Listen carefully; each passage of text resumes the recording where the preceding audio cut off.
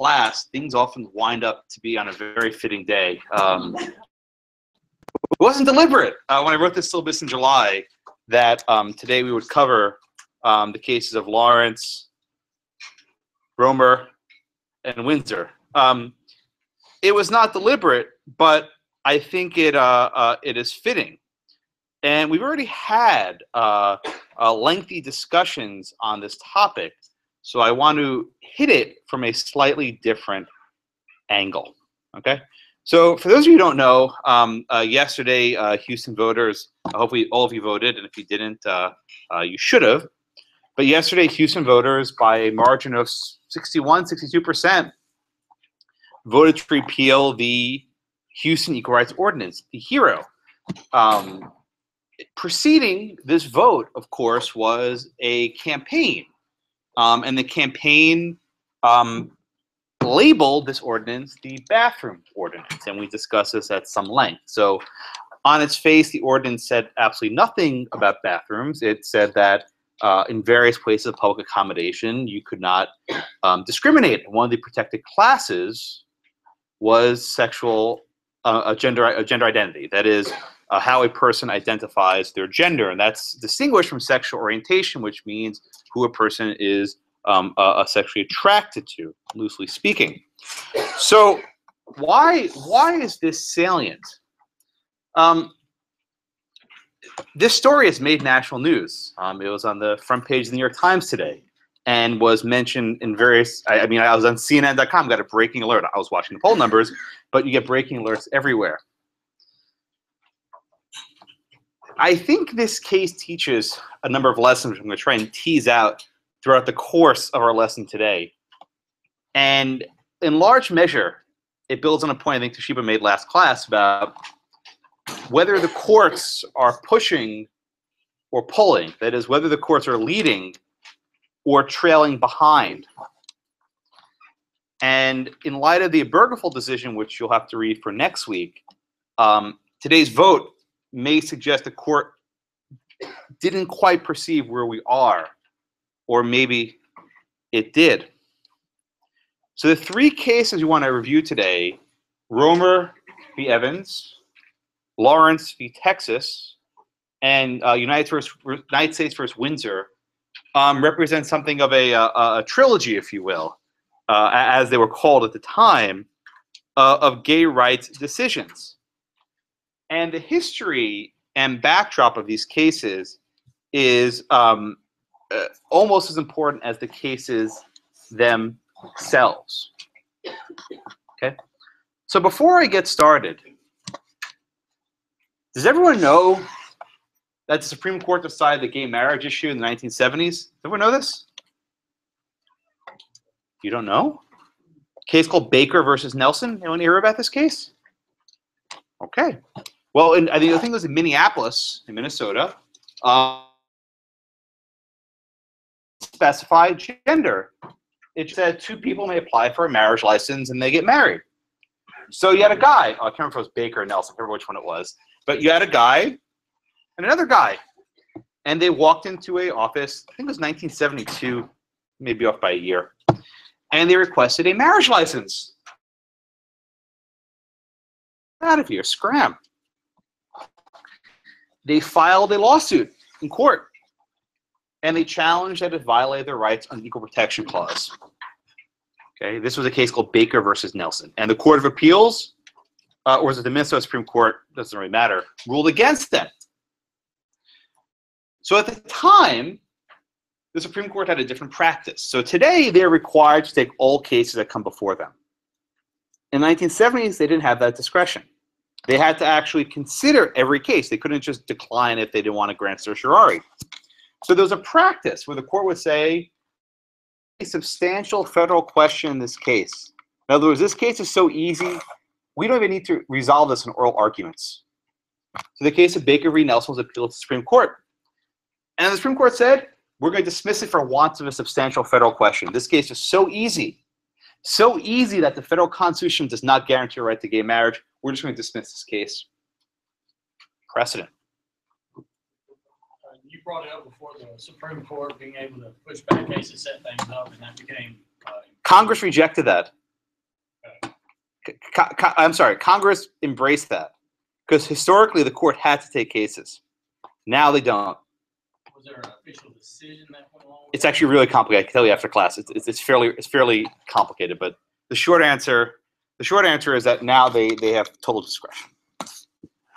But the point is, in 1972, whatever, 73, it was considered such an easy case that there wasn't a right to gay marriage that, the Supreme Court didn't even bother arguing it. Over the subsequent, I guess, 40-something years, though, a lot of things changed in this country, and the court played an essential role in that change. And one of the questions I want you to think about in your head is, where was the court? Was it trailing behind, or was it perhaps leading far ahead? So one case that was mentioned in your reading but wasn't included in your reading for an apparent reason is a 1986 decision called Bowers versus Hardwick. Bowers against Hardwick, 1986. This was a case involving a Georgia couple who were arrested. The cop broke in, and they were engaged in a sex act. They were convicted for sodomy. They appealed this case to the U.S. Supreme Court. And the court held very clearly, the Due Process Clause does not confer the right upon homosexuals to engage in sodomy, while the right to privacy protects intimate aspects of marriage. It does not protect sodomy because, quote, there's no connection between family, marriage, or procreation on the one hand and homosexual activity on the other. So in effect, the court held that all these rights about privacy, even among married and unmarried couples, has to do with procreation. Sodomy, which, for those of you who don't know, is non-vaginal sex, does not and cannot lead to procreation unless some immaculate conception happens. So that was the rule in 1986. And the Supreme Court held this in a fairly non-controversial decision. One of the justices in the court at the time was a justice named Lewis Powell. And he famously asked one of his law clerks, I don't even know any gay people, right? I this is so difficult for me to relate to. I don't even know any gay people, right? Turned out the clerk was gay in the closet at the time, but he came out some years later. And one of the aspects of these cases, perhaps, is the awareness that there are actually gay people, and you may indeed know one of them. But at the time, a justice who had hired a gay clerk had no idea, said, I don't even know any gay people. And then this was a big, it was in the New York Times a couple years ago when the gay marriage cases were being argued. And that brings us to the early 1990s. I think all of you were alive then. I can't say that for my day students. I think all of you were alive in the early 1990s. It's true. One student, I had a final exam question on Titanic, the movie. And one said, I was 4 when the movie came out. I was like, you were watching that when you were 4? He's like, well, anyway. Wherever you are, you're far. So in the early 1990s, a movement began, not for gay marriage, but what was called civil unions. Okay, what is a civil union? Well, it's some sort of a domestic partnership that bestows some of the financial benefits of marriage, but it isn't called marriage. And some states began to institute them. For example, Hawaii created this sort of civil domestic partnership. And as a result of Hawaii's decision, many states began to mildly panic. And they feared a redefinition of what marriage was. One of the first acts, which we'll get to later, that was enacted nationwide was the Federal Defense of Marriage Act, DOMA. And DOMA did a lot of things, but the point we'll discuss today is it defined for purposes of federal law that a married couple could only be of the opposite sex. But it also made clear that states were not obligated to recognize gay marriages from outside of their state. This bill was passed overwhelmingly by Democrats and Republicans. President Clinton signed it. He claims he signed it at midnight with no cameras, but he signed it. Subsequent to that, President Clinton came out and said he was not proud of that. He regrets signing it, and he's actually said, I'll get to this in a second. He said the reason why they pushed for DOMA was to prevent a constitutional amendment that will have recognized marriage as the union between one man and one woman, a federal constitutional amendment. That's almost certainly a lie. People have researched this. They've gone to the archives. They found absolutely no record that anyone ever actually said that at the time. This only came out a couple years later as a rationalization. But President Clinton is now saying he regrets DOMA. In fact, he gave an award to Edie Windsor, the lead plaintiff in the DOMA case. So there's that. But at the same time as DOMA was being enacted, many cities began enacting ordinances that prohibited, that prohibited discrimination on the basis of sexual orientation. Many cities began saying, okay, if you are a gay couple and you're a city employee, you will get benefits. Your partner, you can't be married, but your domestic partner would be able to share your health insurance policy.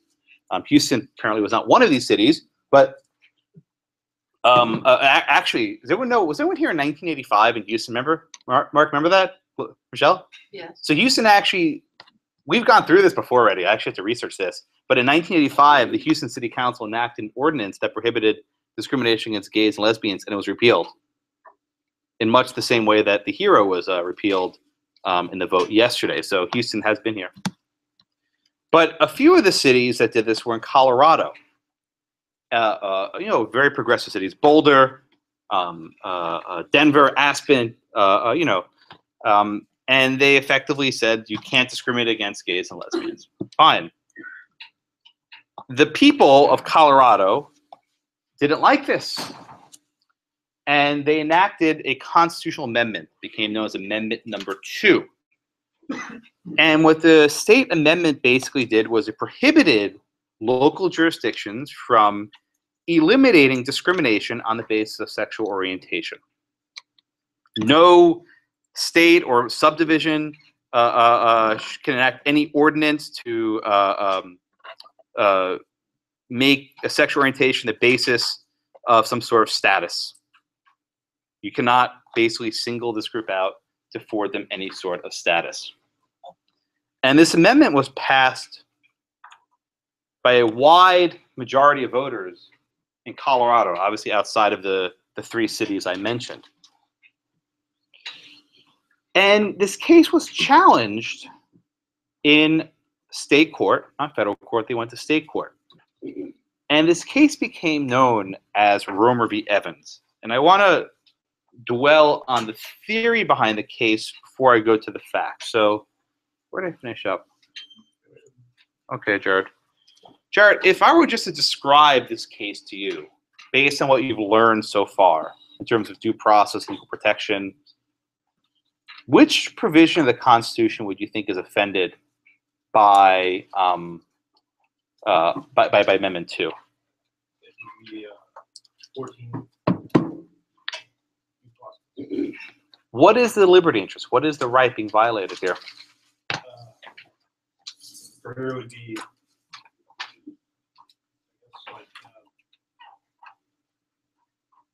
discrimination. Yeah, but the due process says you can't deprive someone of liberty without due process of law. What is the liberty interest at issue here? I guess because they're sectioning out. You're not answering my question. Okay. What is the liberty interest at issue here? The sexual orientation, or Is that a liberty interest?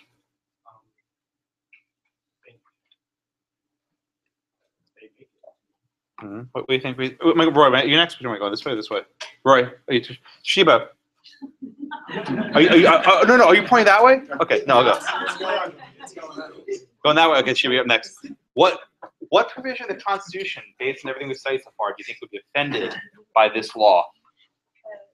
I would think equal protection. Okay, equal protection. I'm going to get back to that in a second, but there's a very interesting issue with respect to the gay rights cases. The distinction between what's called status and conduct. Status and conduct.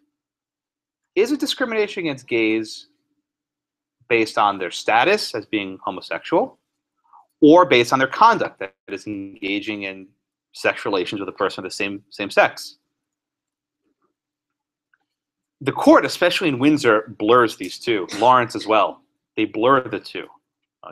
Blurred lines, right? They blur the two. But I think the Chief is right. Well, why do you think equal protection would be the more accurate framework to use when looking at this sort of state law? I think because we're putting gays and lesbians in a class. Ah, you're classifying on the basis of sexual orientation. Thank you. Okay. So on the one hand, you could say there's a classification on the basis of sexual orientation. Now, Jennifer, is that a suspect class under the court's precedents? With gays, Is sexual orientation a suspect class under the court's precedents? under the state court, no, there's something different. Yeah. So under the court's precedents, right, a classification on the basis of sexual orientation is not suspect. And indeed, lest there be any doubt, not even 10 years earlier in Bowers v. Hardwick, the court upheld the law which basically criminalizes an act of homosexual sodomy. It's criminalized. So Jennifer, if we're not applying a suspect class, we're not doing strict scrutiny, what kind of scrutiny would we usually consider in these cases? Here, they did rational basis because it wasn't. Yeah. So usually, when a classification is based on a non-suspect class, rational basis scrutiny applies. And as I've told you more times than I can count, under rational basis, the government wins. It's almost always the case that on a rational basis, the government can win. But this case didn't do that. And it made a number of very important doctrinal moves to shift what's going on. So first of all, Caleb, does this law actually single out gays and lesbians for some sort of unfair treatment? According to Justice Kennedy, yes. Well, you're hedging. Why are you hedging? Well, Scalia would disagree with him. Well, explain the disagreement, please. So Kennedy argues that because of the classification and because it targets homosexual couples or homosexual individuals, it now makes it harder for them to obtain the same protected interests as every other member of society, based solely on their status as a homosexual. Kennedy argues that it only makes it harder for them to seek preferential treatment. Scalia. Yes, Scalia. As opposed to the same protections as everybody. Okay. So let's actually break down, because this is an important point. If the ordinance had said all people who are gay must pay a tax, must pay a fine every year, I think we would also that law singles out gays and straights. Or if the law had said all gay people must sit in a different train car, here's an example we study in different contexts, right? I think everyone would agree that that signals out the gays for a different treatment. But what Amendment 2 does, and this is Scalia's point, is that it simply says they can't be afforded additional protection. And this is something two sides of the same coin, right? Kennedy says, by saying they can't get additional protection, you're singling them out for unfair treatment. And Scalia says, what are you talking about? You're simply saying they can't be treated differently, right? You can't give them special protection. And then Kennedy replies, but other groups can get special protection, like veterans and people who smoke and others. And Scalia says, well, then that's the decision of the state. If they want to do that, they can. But with respect to the gays and lesbians, this is not any sort of specialized treatment. The Scalia view, again, is in the dissent, so that doesn't prevail. But this does actually hark to another case we studied about making it harder for certain groups to change laws that protect them. They all know what case I'm talking about? It's a good review. Yeah. No, not Lochner. Good guess, though. Not Loving. Is that the case in New Orleans with the butchers? No, not Slaughterhouse. Wouldn't it be footnote number 1? A law passed that makes it harder for certain groups to modify the law. I don't voting registration. Good, that's what I'm thinking of. I'll give you a hint. Affirmative action.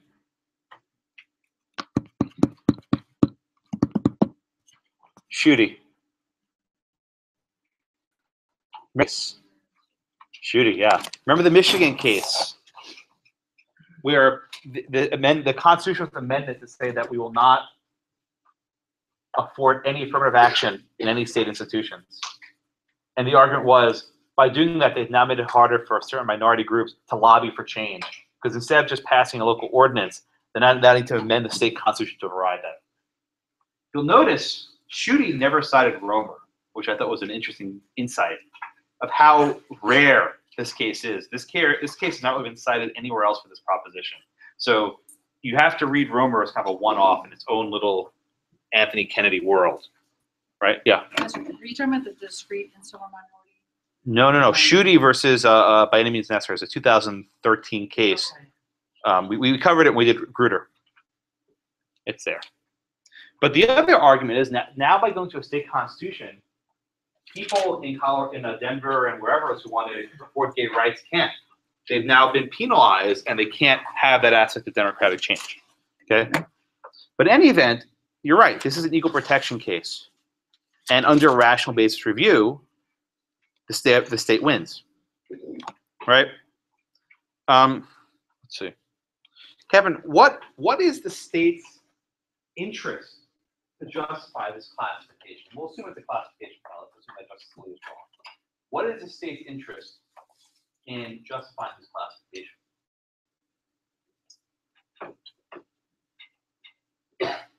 Why did the state enact this law? Or sorry, this amendment. I'm saying law. Because they didn't want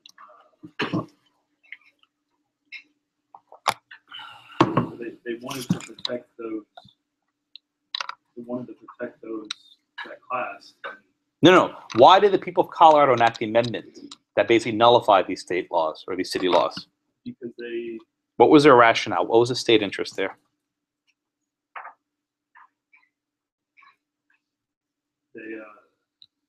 You're thinking way too hard.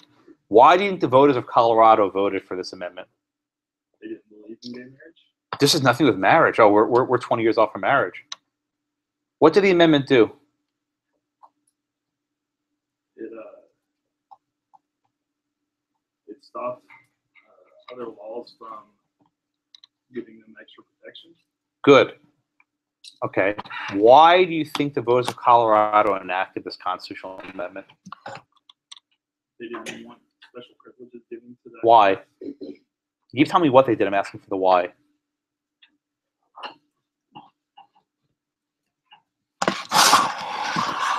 Brian, take a step. Morality. Oh my, yes. Morality. What do you mean? What do you mean, Brian? Morality. What do you mean?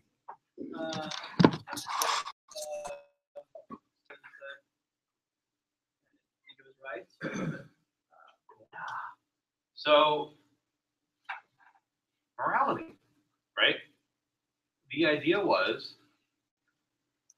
that historically homosexual is viewed as sinful. Going back to Sodom and Gomorrah, people viewed gay relations as sinful. And the state said, we do not want to promote this lifestyle. We do not want to promote this manner of being. We do not want to afford any special protections to it. We don't want to incentivize it. We don't necessarily want to stigmatize it, but we just don't want to give it any special protection. This issue of whether morality affords the state a basis to classify gays and lesbians is the defining issue in Windsor, Lawrence, and Obergefell, right? Does the state's interest in promoting morality? This is not a separation of church and state issue, right? This is not about the specific religion. Does the state's interest in promoting morality include the power to treat certain people perhaps differently because of who they are or what it is they do? You will recall that when we did Roe and Eisenstadt and Griswold, remember how they said, oh, but you can still ban fornication, right? You can still ban sodomy. You can still ban adultery. You can still criminalize this and that. You just can't ban contraceptives. Even the courts in the 70s, which were very, very strong on protecting individual rights, said the state still had an interest in regulating morality. What started in Romer and really ended in Windsor, and Obergefell is a foregone conclusion, was the Supreme Court's determination that morality no longer works.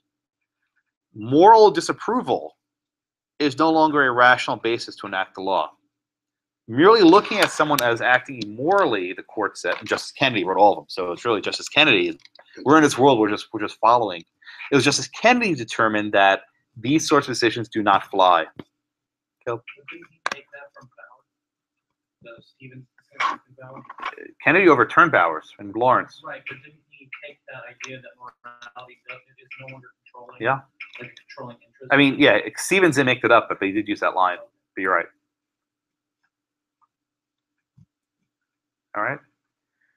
So Kennedy, though, also makes another few points. So how does he reconcile this with rational basis review? Justice Kennedy explains that this law is based on animus. Nuri, what does he talk about animus? What does this mean? What's this bare animus to harm? He uses this expression over and over again. The bare animus to harm. But what's he talking about there?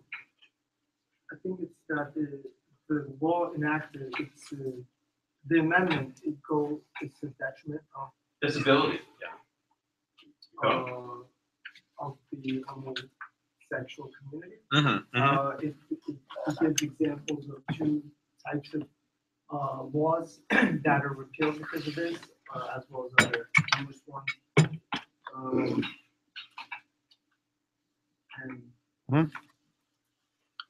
Yeah. So Kennedy basically says that this law imposes a disability on a specific class. And why was this disability imposed? He says based on an animosity, which, if you get a dictionary, animus means some sort of hatred or a severe dislike. And he quotes a decision called USDA v. Moreno, U.S. Department of Agriculture versus Moreno, 1970-something. It's a Brennan decision. Remember I said Brennan always sneaks these sentences into cases that get cited all these years later?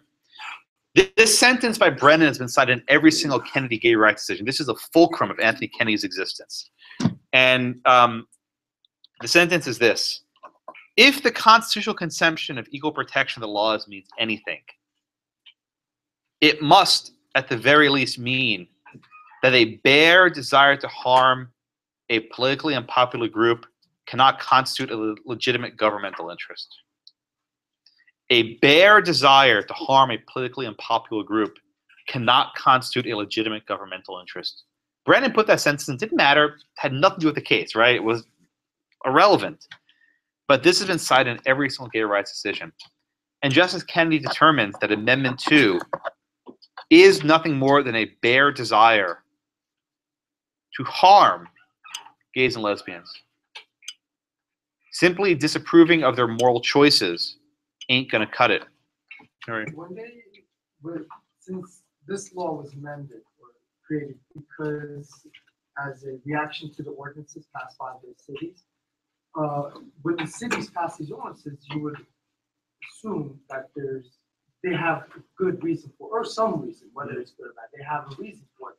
Now, by even proposing an amendment to take away the protection provided, I mean, to say that, they're just being privileged, that they're only getting, that they want to be special and not get more rights than a regular person, I think is looking at the law wrong. How so? Because the background of this from the 80s, I mean, homosexuality has been targeted. And I mean, not old enough to know, but I'd imagine that before the purpose of these laws and these type of laws being passed was so that they could get equal homes, and they could have the equal standard in job at workplace. And I know you stated the Georgia case on sodomy, but they differentiate that in that for Georgia law, made it a crime for all sodomy across the board, not just homosexual sodomy. So, I don't know, I think I agree with the court.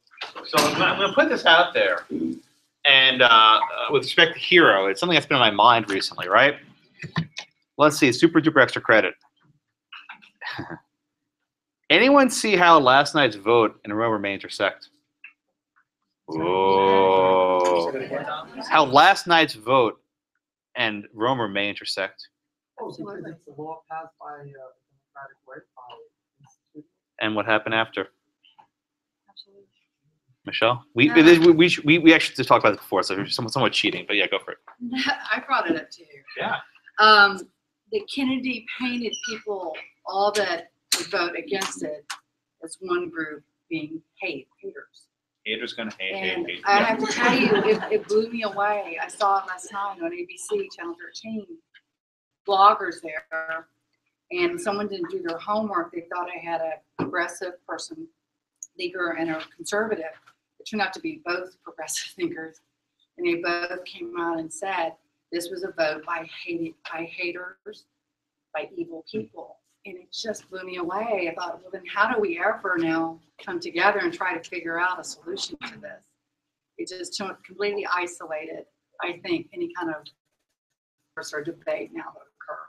I'm piggybacking on that. You've also mentioned the strong possibility a couple of classes ago of the Supreme Court coming back in 8 to 10 years and overruling this and it's becoming law anyway, regardless of what the state has enacted. So in that way, we parallel this case. When that happened. I think we obviously had to be conscious of the abuse of the majority, but I think Scalia makes somewhat of a valid point that, this is being passed in a democratic way. I mean, this goes to a referendum. The entire city votes on it, right? And in this case, the city voted on it in the case of Hero. In the case of Amendment 2, right, that's the state voting on it, not the individual cities, but the entire state. So it seems like that's a more democratic voice, than. Well, one at a time. One at a time. Always happens. So I want to leap off this for a bit and build on it. So one of the points that Chief Justice Roberts wrote in his dissent in Windsor is that the court should be very hesitant to paint people with the, quote, brush of bigotry. The brush of bigotry. And I think in large measure, the vote yesterday in Houston will force a recalibration in the strategy. Calling people haters and bigots will do very little to change minds.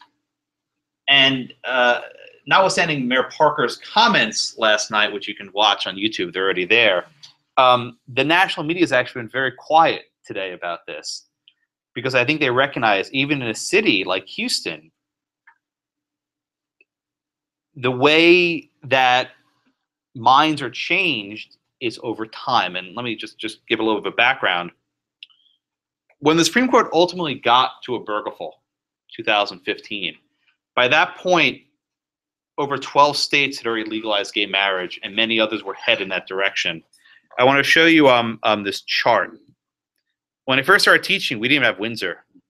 And this was a chart published in 2012 or 13, can't remember what it was. And it tried to project trends of when there will be support for gay marriage in various states. And already by 2012, roughly half the states in the union were over 50%. And the estimate was by 2016, with basically now, right? Almost every state except for these red ones at the bottom will be over 50%. By 2020, okay, by 2020, virtually every state except for, even Texas will be at 52%. Virtually every state will be at 50%, okay? This graph is irrelevant because of Obergefell, right? The Supreme Court made the decision for us. But the point I want to stress is that by the time Obergefell got to the Supreme Court, gay marriage became a more or less 50-50 issue. So she wouldn't maybe get me the exact numbers. But it was Yes, I can't be corrected. No, I'm kidding. If anyone has, but by the time Obergefell is decided nationwide, gay marriage was more or less a 50-50 issue. Now, that's still a 50-50 issue, right?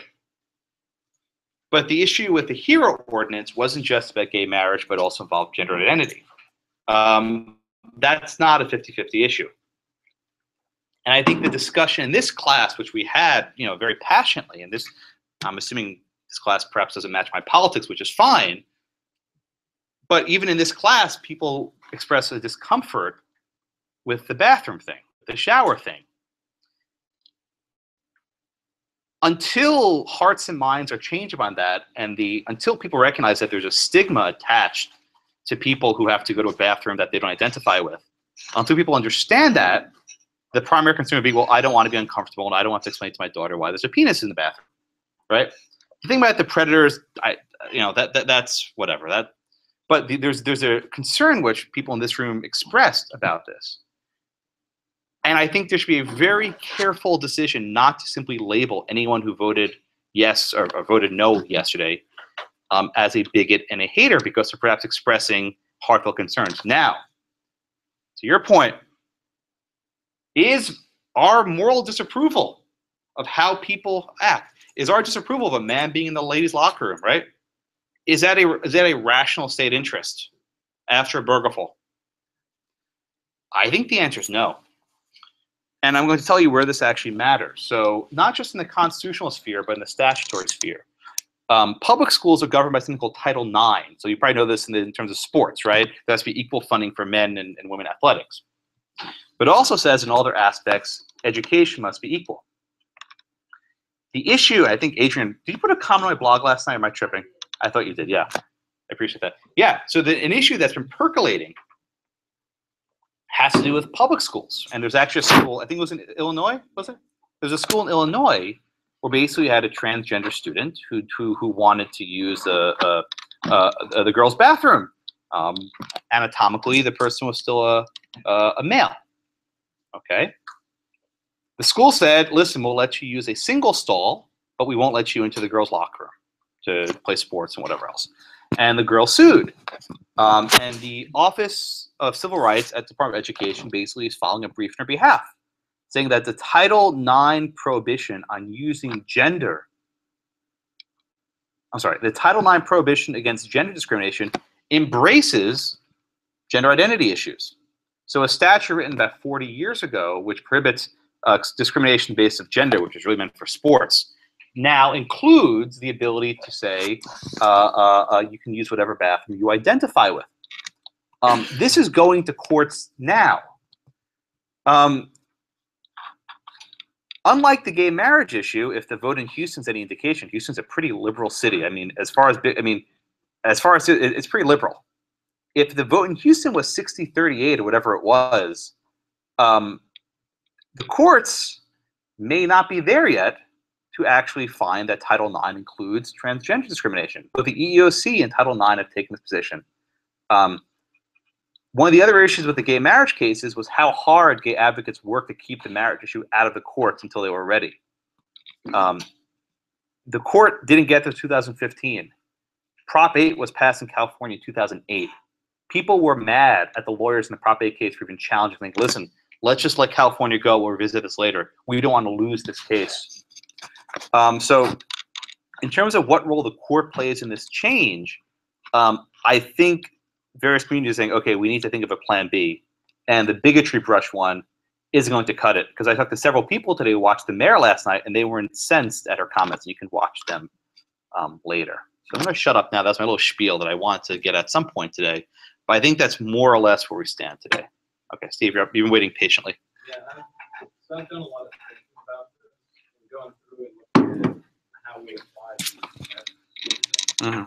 For me, normally, and this is where we see the big division, on an issue like abortion, like I'm against the idea of abortion, but I'm also supportive of the right of somebody to choose that. Mm-hmm. So when I'm looking at the tests, and strict scrutiny and how do we do this fundamental, my idea is, why is there not a fundamental right to test in the case where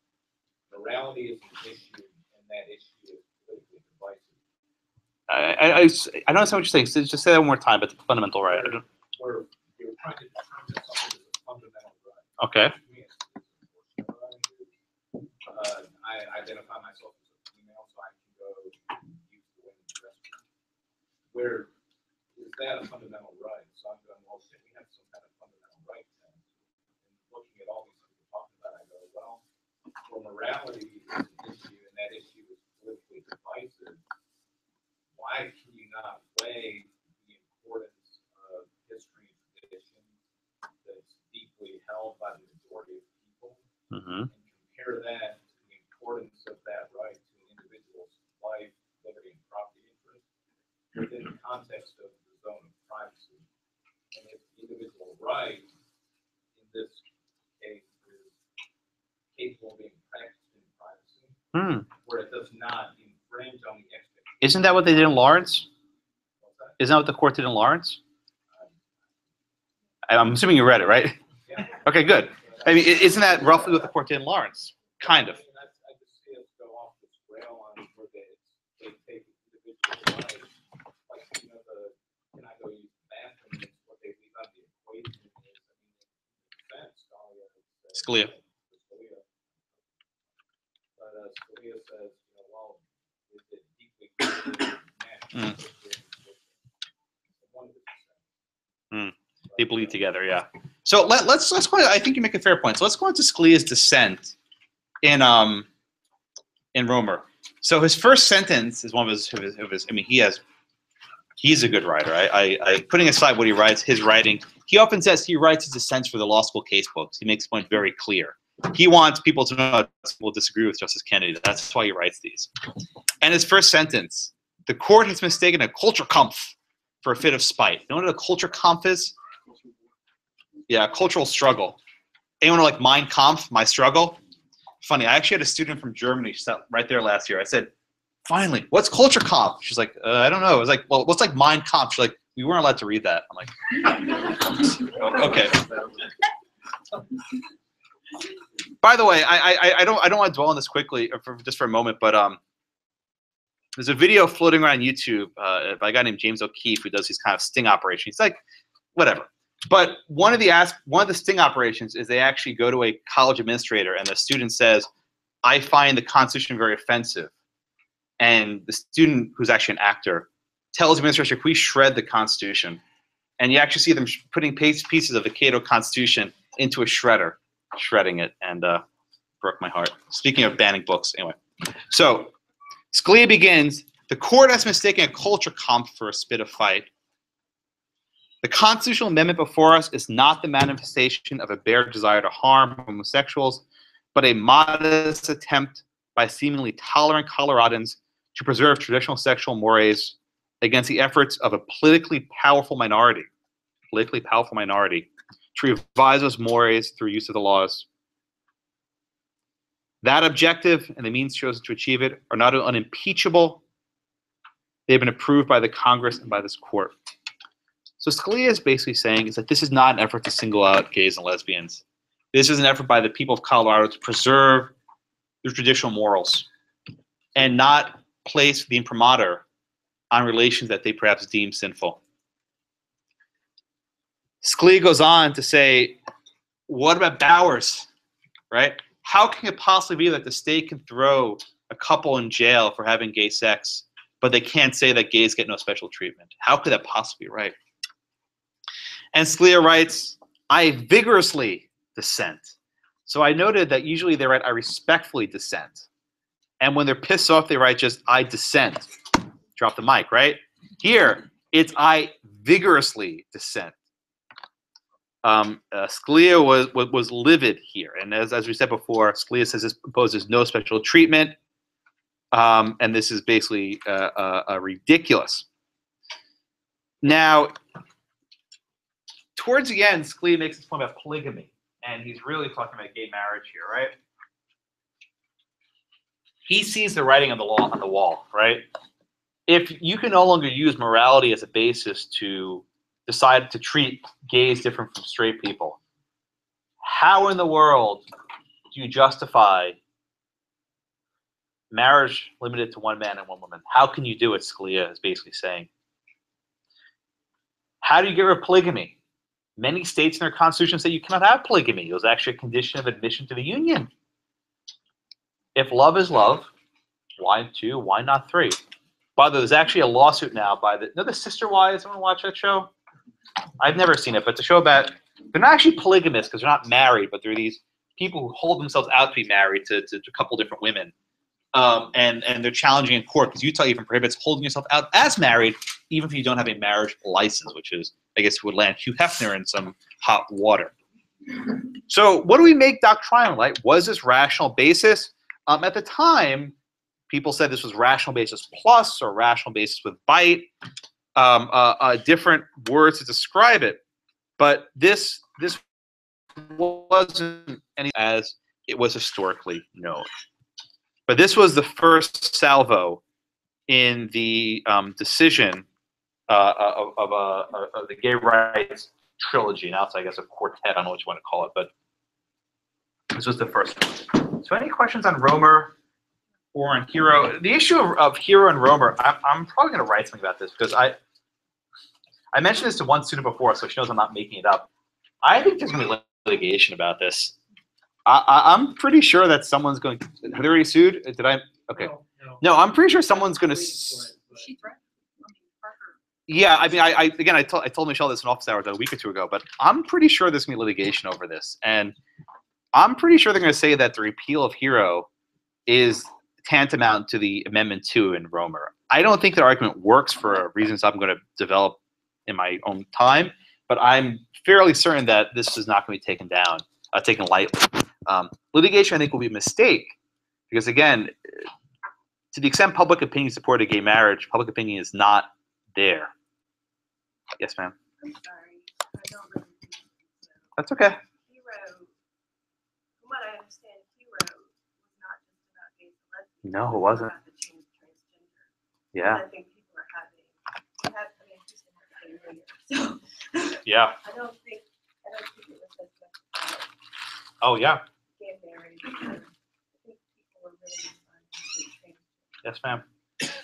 Hey, Bill, your hands up. Mark. Yeah, actually, as I was reading through this, I thought Scalia, in the end of his second point, was actually pointing directly to the Hero issue. Yeah. When he says that the central thesis of the court's reasoning that any group is denied equal protection when to obtain advantage or avoid disadvantage, it must have recourse to a more general and hence more difficult levels of constitutional. But he goes on to talk about how the different levels of government, which I think is exactly what we had here, where Yep. the legislation was passed through the democratic process, Yep. taken to the courts, Yep. then sent it back to referendum Yep. by the people. And so I think he's kind of speaking directly to that issue. Yep. Yep. That's why I think there may be litigation. I don't know if there will be, but I'm probably going to write something about this because I've been thinking about this for a few weeks. Like even before I knew this was coming, and I was thinking about it. Yeah, Mark, your hand was up, and then Lee. Yeah. Well, I think two quick points. One, Sure. I think the Hero deal, I think it's more of a political kind of warfare kind of deal. The fact that Was it a culture conf? yeah, Yeah, yes, it's culture conf. when you had just basically one group get their message out while another group just kind of stayed just latent about it and not necessarily getting to great detail about what the ordinance was really about, as opposed to just the vast deal. No one on the foresight of it, in my opinion, ever really came out and just, hey, here's what the ordinance means. Because it kind of drilled down to two words, public accommodations, and what is public accommodation in the sense of them being able, does that mean that they have the ability to go into a restroom or locker room? So I think that if they would have got down and kind of focused on that particular issue. Do you know how much money was fundraised for Yes on One? 3 million, 5 million. About $3 million was raised to support Hero, and about $1 million was raised to oppose it. Well, I listen to Sirius radio. Fair enough. So, but this is actually a fair point. So Justice Scalia says, what's that quote? Politically, I want to get the exact quote. Yeah. He says, was a politically powerful minority, right?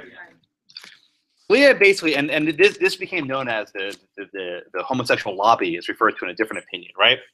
But he says that this was a politically powerful minority. And this does raise the point of whether, in fact, gays and lesbians are discrete and insular. Right? Discrete, perhaps, in number, insular in impact. I don't know. This case also turns footnote 4 of Caroline Products on its head, because mere small numbers doesn't necessarily mean mere political powerlessness. And there were plenty of ads on both sides. I mean, I don't watch much TV at all, but there was lots of money on both sides. Actually, I'll tell you about this next week, but Mr. Bergeful was here in Houston. None of you went. I was there. And I'll tell you about it in class on Monday. I was hoping somebody would show up, and none of you were. It was during class time, so in fairness, you couldn't have been there. Anyone else? Oh, Lee, I think your hand was up before. I'm sorry. I was just gonna say, I think it's definitely going to litigation. Because, there's already been some salvos. Mayor Parker makes a comment basically saying the city of Houston is now going to be looked at internationally as like bad. And they're also trying to get the NFL to change their mind. Yeah, that's not going to happen. So That's not going to happen. Yeah. They're attacking.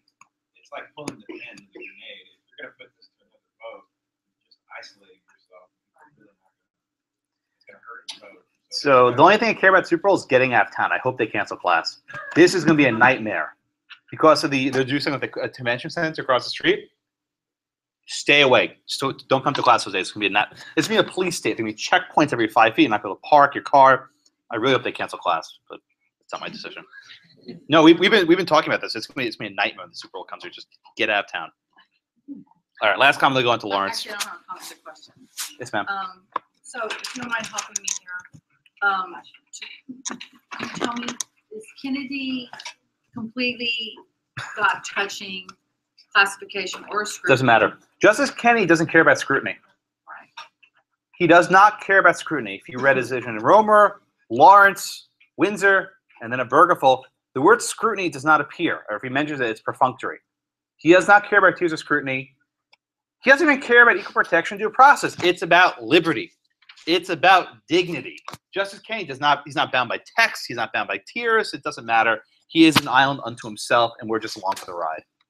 I don't say that lightly, but I've actually written an entire long article how Kennedy does not care about scrutiny. It doesn't matter at all. At all. This is why I don't make Elizabeth. I'll get you a second. This is why I don't bother teaching about scrutiny anymore. It's like, it doesn't matter because Kennedy. Yeah, Elizabeth.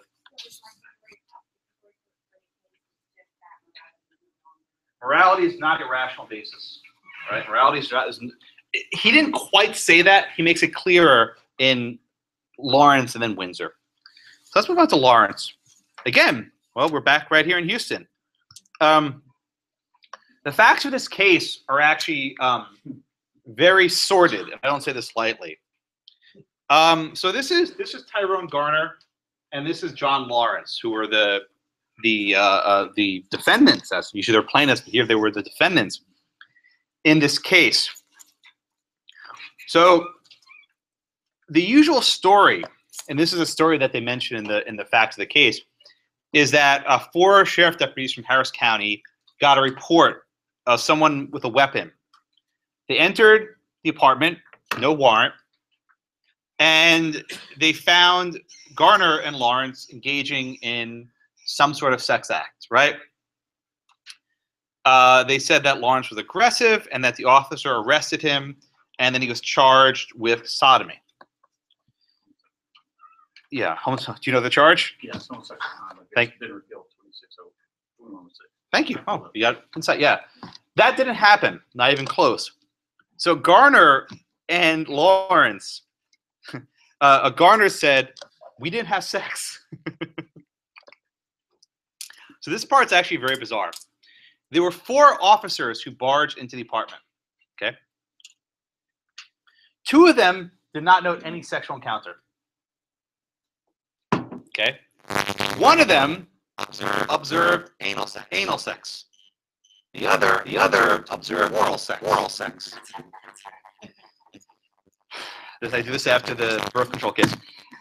There's a difference in appearance between two people engaging in oral sex and anal sex. Daryl, as a former police officer, would you agree that's a fair observation? Yeah, you must have to work at the circus or something. Not to be judgmental. Oh, I wasn't going there. Leo, no. What? Okay. Well, I was gonna say, He's got my back on it. That's a really bad choice of words.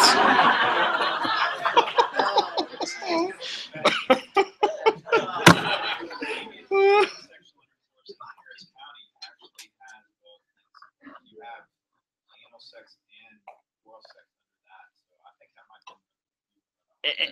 Anyway, so it's not even clear. They may have just been cuddling, which is probably what was happening. I'm not sure.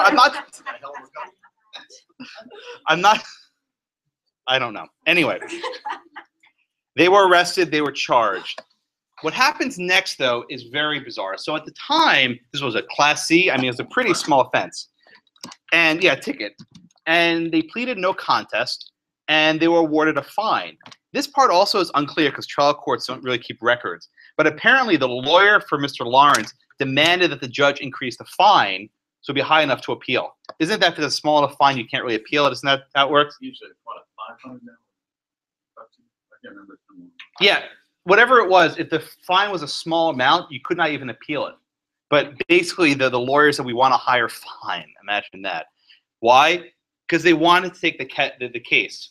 So in the same sense that Norman McCorvey didn't really sign up to be a civil rights icon, Mr. Lawrence didn't either. He actually died a couple of years ago, 2-3 years ago. He didn't really, want this. But at the time, they weren't really in a relationship either. As it turns out, and this part, again, is speculative, the person who made the police report was Garner's boyfriend. And apparently, Garner was fooling around with Lawrence.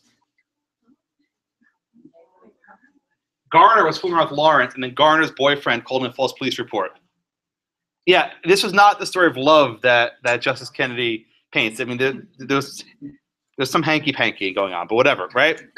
But also, by making this a case, they both outed themselves out of the closet. And that was also a pretty big deal, right? Now they became national gay symbols. And in 2001 or 2, whenever this happened, that wasn't quite the same thing as it is today.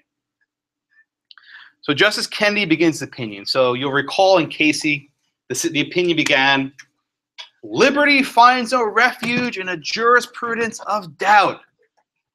Here we have even worse. Liberty protects the person from unwarranted government intrusion into a dwelling or other private places.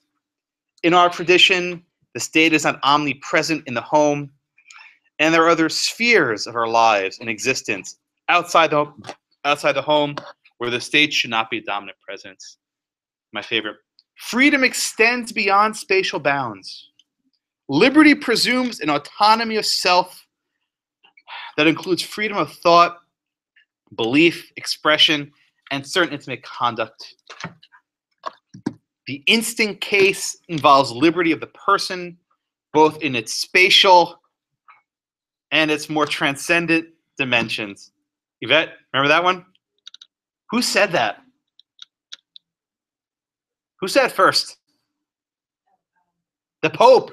He actually got this from Pope John Paul II. Yvette emailed me. Very, very, very good email. Right? She this language about the person in its spatial and transcendent dimensions comes from the Pope. Go frickin' figure. It's an opinion about sodomy. You quote the Pope. He has no shame, none at all. So we have the facts, which again aren't quite what they seem. And one aspect that Daryl can maybe speak to: this statute was never enforced. You had to actually see it. It was very difficult to enforce. Yeah, for the reason that usually you don't see people engaging in sexual acts. But the Harris County DA, a guy named Chuck Rosenthal, remember him? Not the sharpest knife in the drawer. Okay. Decided that he wanted to make this his case to make him famous. He said, we're going to prosecute this case all the way to the Supreme Court. This case should have never gone anywhere. These statutes were never enforced. Virtually all states were repealing them But some idiot Harris County DA, Mr. Rosenthal, decided to prosecute this case all the way to the Supreme Court. Here's some other pictures of Lawrence and Garner along the way. Let's see, there they are. Okay. Yeah, and again, they were not in a relationship, but they made nice for the case so that they would be together. Looks like his father. Whatever floats your boat, right? Yeah, and again, the facts are basically that apparently Lawrence invited Garner to help him move some furniture or something. It was, the facts are weird, right? Anyway, there's a good book called, what was it called? Flagrant Conduct by Dale Carpenter, professor at Minnesota, who actually interviewed the two of them, and he actually wrote about the details of the case. So it's called Flagrant Conduct, which was the charge at the time. So, where the hell was I up to? I can't remember. Nina, I think you're next, right? I didn't already. Oh, okay, I can go do Andrew, fine. Whatever you want. I'll come back to you, don't worry. Andrew, so if I told you there was a case where an individual was basically sent to, or was fined for engaging in a sex act, what provision of the Constitution do you think would be implicated? What clause of the Constitution is implicated here if something prosecuted for engaging in a sex act? Equal protection clause. Why equal protection?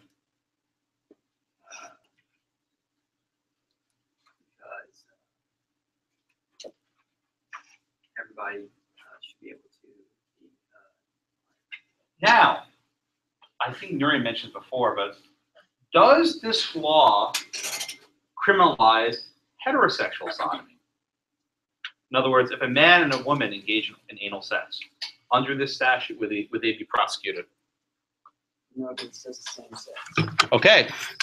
So the statute, on its face, only applied to people of the same sex engaging in certain sexual acts. That's actually what it was called.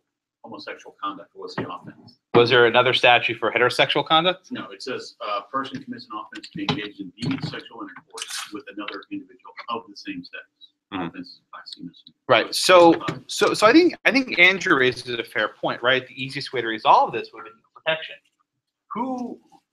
Which justice made this an equal protection decision? Iris, you got it?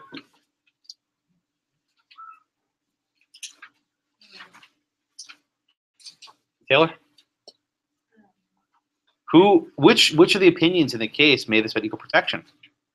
Yeah. Yeah. No, not clear. Iris, you got it? O'Connor. Justice Sandra Day O'Connor. Look at me, I'm Sandra D, right? Sandra O'Connor concurred. Iris said correctly. She said this is an equal protection violation, right? It's a classification on the basis of gender. We already have this intermediate scrutiny deal, right? So if you treat men and women differently, you question whether they have a valid basis. Now, Iris, let me ask you the harder question. Why do you think the majority opinion didn't come out and say this is an equal protection case? Why didn't Justice Kennedy didn't come out and say this is a form of discrimination against gays and lesbians on the basis of sex?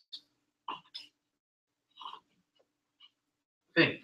This is only 2003. What happens if 5 justices say that you can't discriminate between gays and lesbians? What comes next? Yeah, what kind of lawsuits? What are they challenging?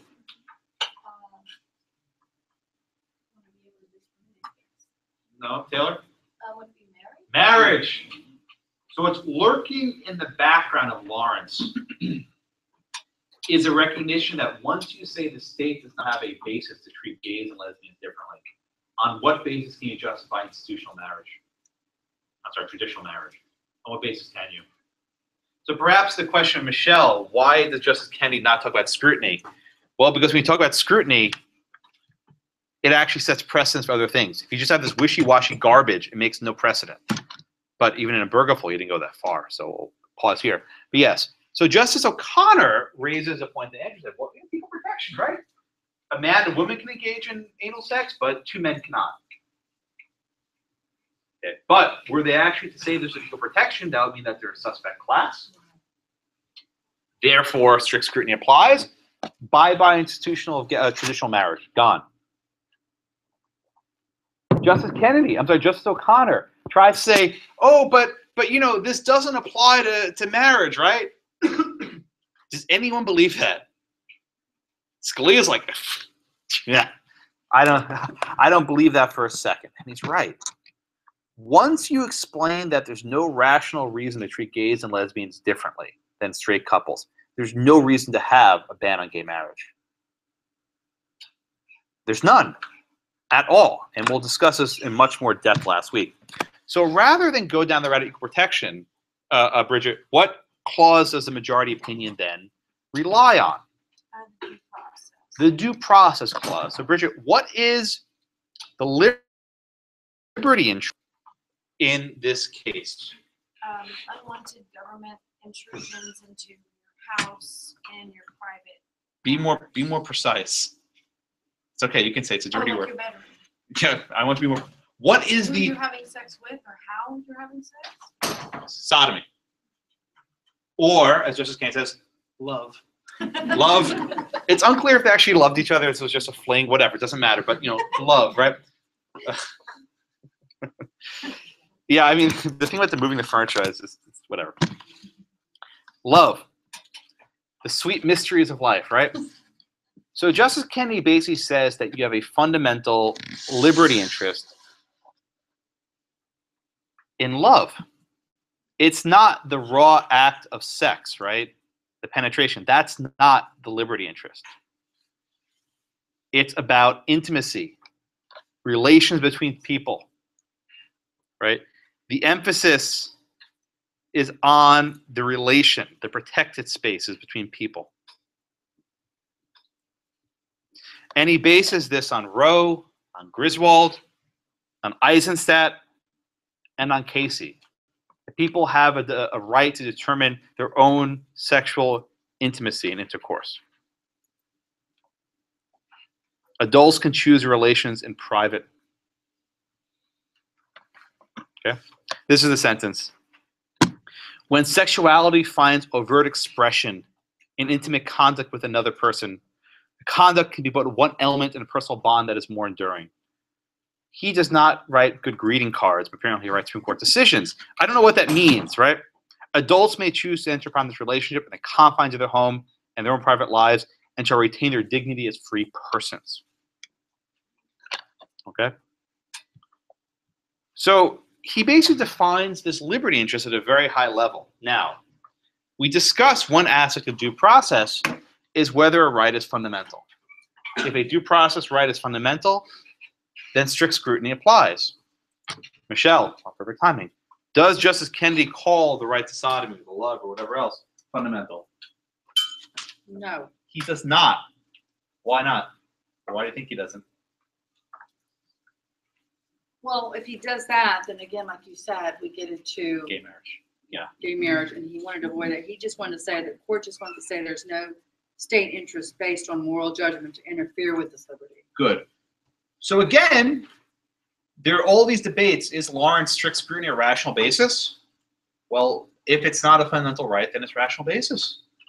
Not that scrutiny matters to Kennedy, but if we're under rational basis, we ask, does a state have any sort of legitimate state interest to regulate this interest? So, Tam, what is Texas's interest in criminalizing sodomy among homosexuals, or I guess they're gonna be lesbian sodomy, but among people of the same sex? What is the state's interest here? The state. Why did the state of Texas enact this law? What was their state interest?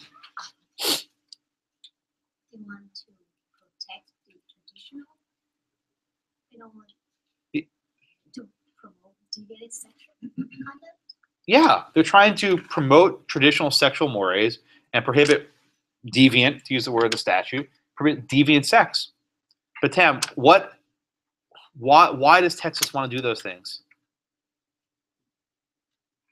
Why does the legislature in Austin want to promote traditional mores and discourage deviant sexual activity. Morality. Morality. Moral disapproval. It boils down to one sentence. Texans disapproved of homosexual sex. There's no other way of explaining it.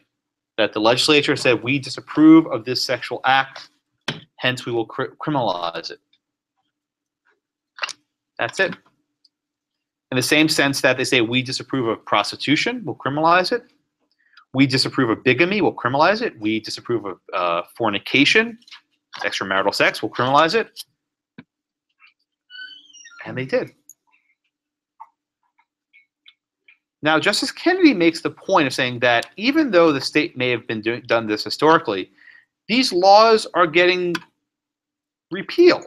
Darrell, what does he say about how these laws are somewhat not quite as effective as they once were? I'm sorry? That's okay. He's basically, he doesn't really do scrutiny or morals. We can't really base our laws on morals. So we have to no, that's what I'm looking for. Nina, it's in the case. So Nina, what does Justice Kennedy think about how these laws have been enforced the last half century? What does he say about this?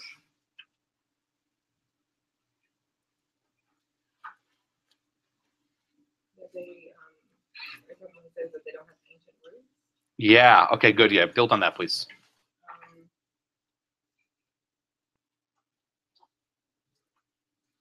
Simply that the homosexual contact is not fundamental rights, but they were not historically enforced against homosexuals. Good.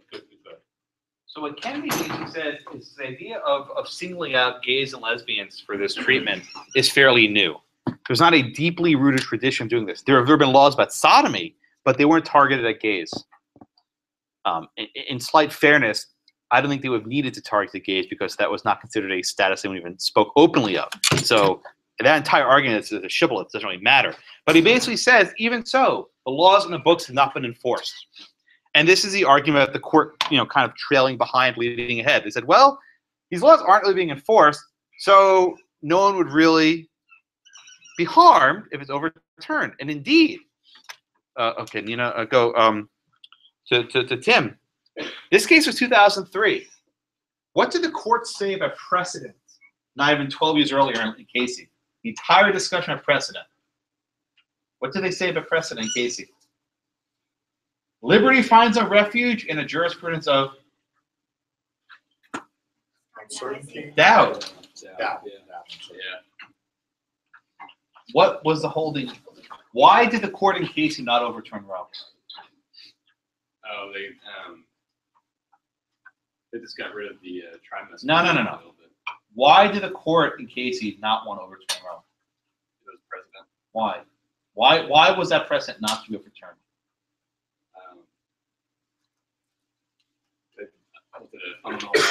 No. Michael?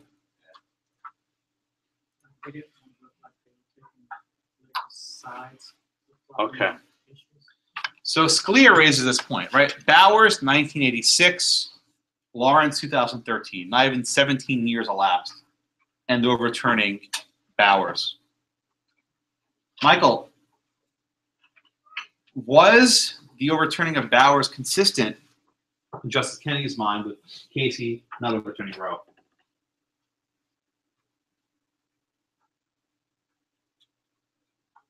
How does Kennedy explain that they would not overturn Roe, but they overturn Bowers?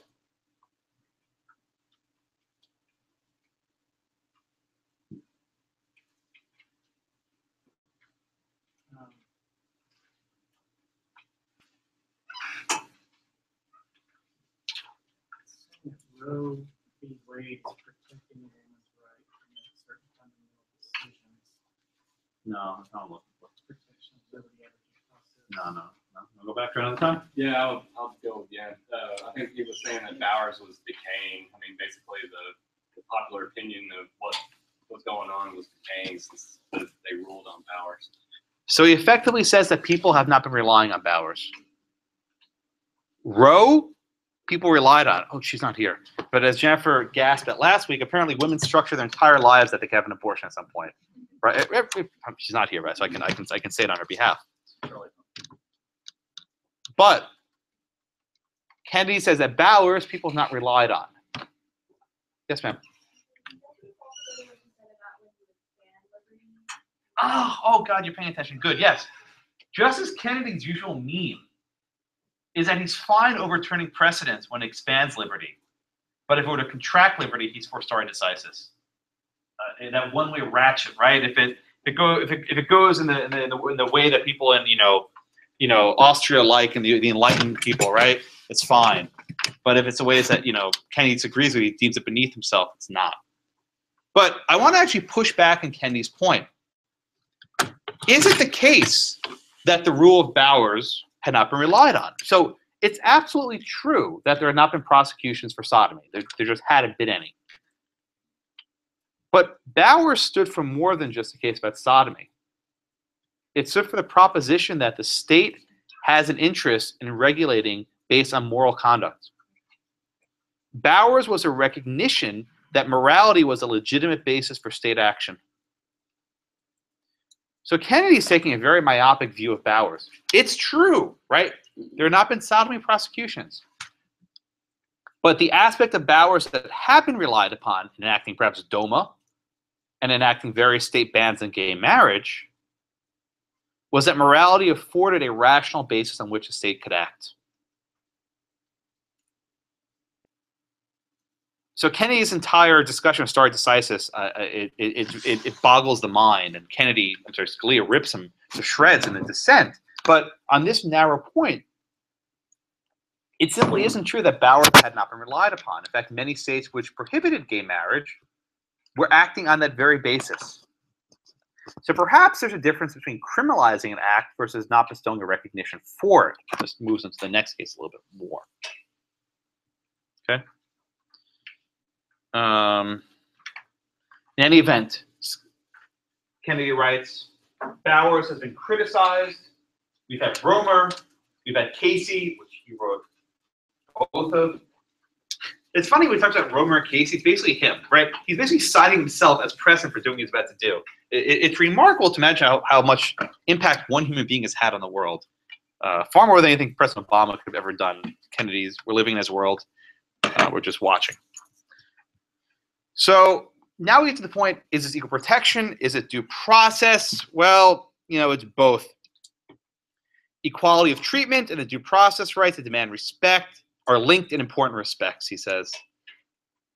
So again, he doesn't really care about scrutiny. He hasn't called this a fundamental right. He doesn't say strict scrutiny applies. This is all ish. In any event, the court overturns Bowers v. Hardwick. Stare decisis does not control. And by the way, this doesn't apply to marriage. So he says at the very end of his opinion, it does not involve whether the government must give formal recognition to any relationship that homosexual persons seek to enter. It does not involve whether the government must give formal recognition to any relationships the homosexual person seeks to enter. No one believed this at the time. Anyone reading this in 2003 didn't believe this. But Kennedy wrote it, to perhaps save his own skin. And then in the second to last paragraph, he says, the Texas statute furthers no legitimate state interest which can justify an intrusion into the personal and private life of the individual. In other words, concerns for morality are no longer legitimate state interests. Even under a rational base review, morality will not suffice. We cannot make rules based on moral notions. Western civilization had it wrong. So, any questions on the majority opinion by Kennedy? It's very diaphanous in its prose, but it left a lot of people struggling because after Lawrence, I think this was my ConLaw final exam question. When I took on, what's the scrutiny after Lawrence? And now we know it doesn't really matter anymore. Okay. Again, we discussed O'Connor. O'Connor would make an equal protection question, but of course, that doesn't get you to marriage. She just ducks it, but it doesn't really distinguish it. Okay. Scalia's dissent.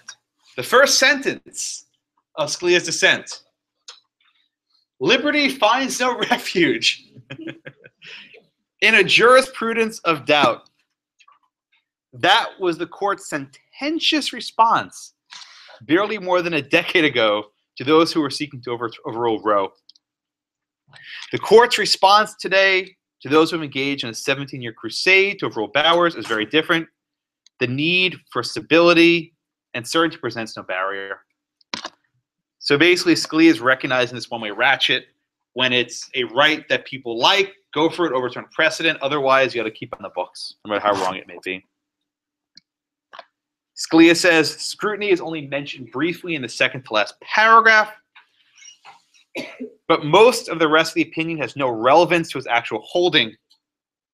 There are discussions on fundamental propositions and fundamental decisions, but no discussion on fundamental rights. It doesn't apply strict scrutiny, yet it effectively does in name. Okay. Scalia writes, the court simply describes their conduct as an exercise of liberty, which undoubtedly is, and applies a, quote, unheard of form of rational basis review that will have far-reaching applications beyond this case. And the purpose of Scalia's dissent was really to sound the alarm and basically saying, you guys weren't listening to me in Romer. I told you what was going to happen, and now it's happening. In fact, if you read the trilogy, or however many cases, from Casey to Romer to Lawrence to Windsor to Obergefell, right? Casey, Romer, Lawrence, Windsor, Obergefell. Kennedy and Scalia are playing this cat and mouse game, right? Where, Scalia's nipping at his heels and he keeps just running away. It's fascinating when you read all those cases in a row, which I've painfully done. But there's a definite like trend going on. Scalia writes, state laws against bigamy, same-sex marriage, adult incest, prostitution, masturbation, adultery, fornication, bestiality, and obscenity are likewise sustainable only in light of Bowers' validations of laws based on moral choices. In other words, once you get rid of Bauer, you're not just getting rid of a sodomy case, you're getting rid of a case that stood for the proposition that morality afforded a rational basis to govern. Once that's gone, bigamy, same-sex marriage, adult incest, prostitution, masturbation, Daryl's that illegal? I hope not. Fornication, bestiality, and obscenity are likewise sustainable. Right, they're God. Sorry, I'm picking on him today. He didn't do his reading. Yeah. So, Scalia says you can't do any of these things anymore. They're all unsustainable. Every single one of these laws is called into question by today's decision. The court makes no effort to cabin the scope of its decision to exclude them from its holding. The impossibility of distinguishing homosexuality from other traditional moral offenses is precisely why Bowers rejected the rational basis defense. The law, it said, is constantly based on notions of morality. And if all laws representing essentially moral choices are to be invalidated under the Due Process Clause, the courts will be very busy indeed. Okay, overruling Bowers, he says, will have a massive disruption of our social order. And well, he was probably right to some degree, because if you look forward to Windsor, which we'll read in a few minutes, the court makes clear that a moral disapproval of gay relations is not a rational basis. So DOMA must be unconstitutional. Yes, sir. Can the Supreme Court just, and I understand what they've opened the door to here. Can the Supreme Court now, though, with the rule they have in taking cases, just not take the cases that they know are blatantly obvious, moral issues, and just put those off, put them off? Who's going to force them to take those? Well, I told you there's a prosecution involving bigamy. Not even a week after the court ruled in Obergefell, was it Montana or Wyoming? Some state out, one of those box states, right? Someone walked into the clerk's office and said, I'd like to marry these two women. And they denied her a license. Okay, she sued. How do you do that?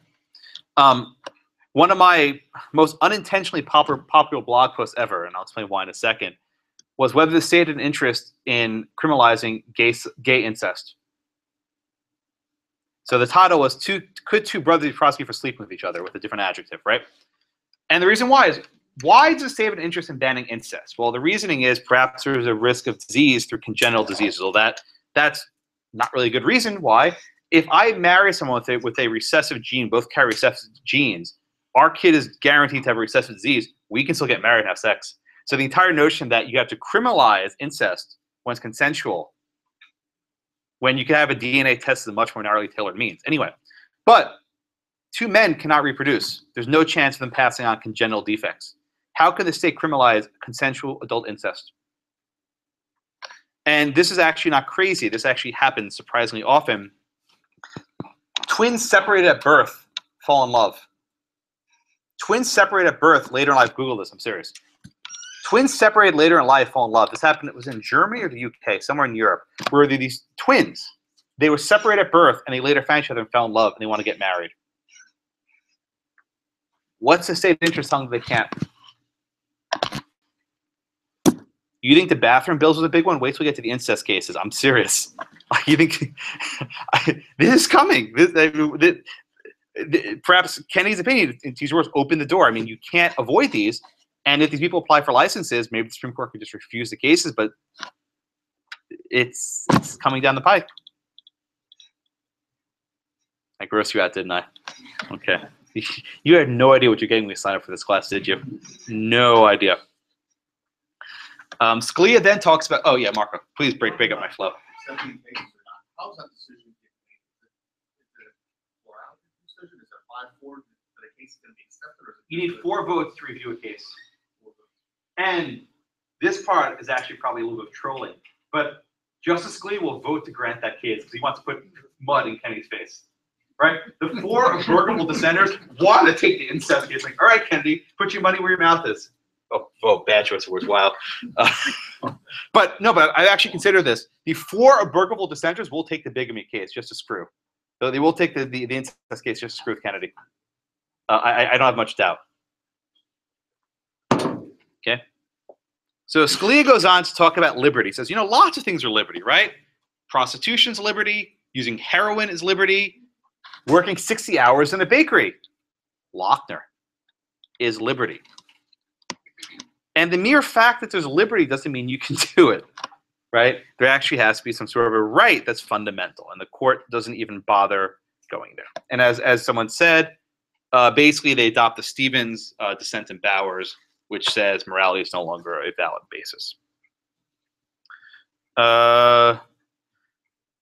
So Scalia closes with a passage that many people find perhaps patronizing or offensive. But he says, let me be clear.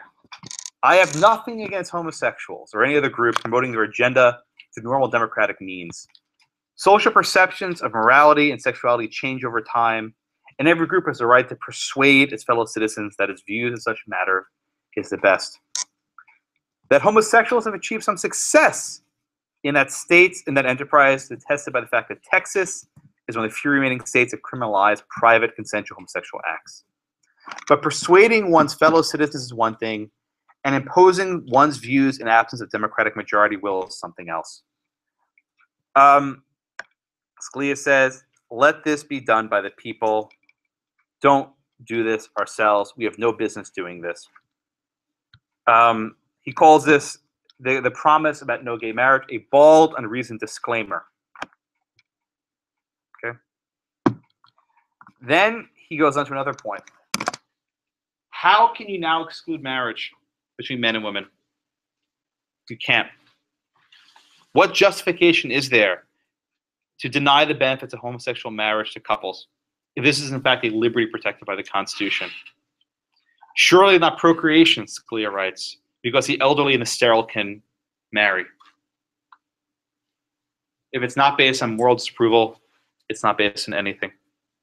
All right. Any questions on Scalia dissent? Oh, by the way, there's a little discussion of citing international law, which I don't want to focus on much, but Kennedy seems to suggest that what's going on overseas in Europe should inform our own understanding of American constitutional law, and that's a very, controversial premise which Scalia rejects wholeheartedly. So a hand somewhere. I was Yeah, curious, 1, 2, yeah, go. with Scalia bringing up the gay marriage, is it in some ways kind of yanking the fun out of Kennedy knowing what they're setting up? Is it really a So in Scalia's dissent in Windsor, where he basically says this opens the door to gay marriage, almost every judge who ruled there's a right to gay marriage cited Scalia's dissent, saying, "Told you so." Every district court judge who found there's a right to gay marriage cites Scalia's dissent, saying, "Told you so." Look, Scalia said it. There's no basis to distinguish. You got to give them marriage licenses. I'm sure Scalia was amused. Yeah.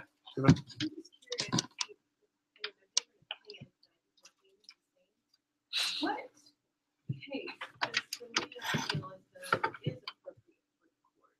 It's not Appropriate for what? appropriate for the court to Im- review and decide. I keep seeing. So Scalia is interesting, right? So one area where he's very, very active is in the area of criminal rights. So do you guys say the confrontation clause in criminal procedure? This is the idea that you have to be able to confront the witness to accuse, right? And for many years, the court basically ignored that clause of the Constitution. They allowed, so to use an example, right? Say there's a, say you're in a criminal trial and evidence has been introduced against you, and there's forensic evidence, and some forensic doctor performed an examination on the evidence, whatever it is, a sample. For many years, the police could actually send in a different analyst who didn't perform the report, but who can speak to what was done in the report. Scalia's decision in a number of cases said, no. The person who performed the report must be there because you have to confront your accuser. So actually one of Scalia's, he always says his proudest cases is actually in the confrontation clause case. He's very active on this. In terms of other individual rights, he wrote District of Columbia v. Heller, the Second Amendment decision. And that, again, is perhaps anti-democratic because the people of D.C. wanted this law. But he's very cranky on the due process clause.